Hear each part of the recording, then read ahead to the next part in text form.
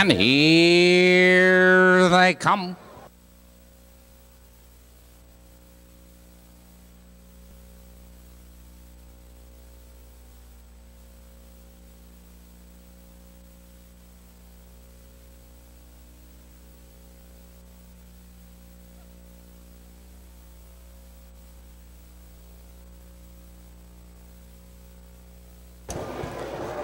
And they're off. It's RITMO coming right for the lead on the inside. Riotous Living is there on the inside of horses. Winfield into the turn. They race on Riotous Living. Benefits from the inside of RITMO. And Jean second on the outside. It's Winfield in third, 2 lengths. It's Battle Shoe Prophet, Tempest, Elmerhurst. Followed in the turn by Paul Skipper. A gap to Awesome Prince and Sammy George. Approaching the quarter and RITMO from the outside, the quarter 28 and 1, and RITMO has the lead on the real length and a quarter. Riotous Living is right there in second. Winfield in third, a length and a quarter. Battle Shoe Prophet charging to the outside. Here comes Paul Skipper, followed on the inside of horses by Awesome Prince. Approaching the half-mile marker, it's RITMO with the lead. Here comes Battle Shoe Prophet, was third, moves the second on the outside. The field's halfway home.